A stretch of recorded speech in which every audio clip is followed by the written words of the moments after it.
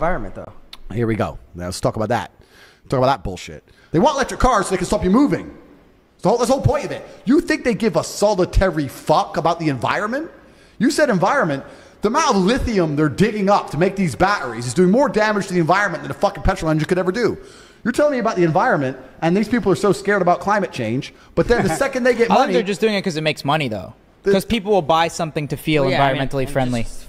What I'm saying is... I don't think Elon Musk's sitting there thinking, oh, I want to turn people's cars off. He's thinking, people are going to buy electric cars to save the environment, and I'm going to make fucking money. But the people who are in charge of the world are going to propagate... Yeah, they'll get behind it. They're going to propagate it and purport it under the guise of control, because that's all they're interested in is more control. Is he behind it then, too? It's not... No, I think Elon's... I actually believe Elon's a relatively good guy. He's making a good product. The point I'm trying to make is this.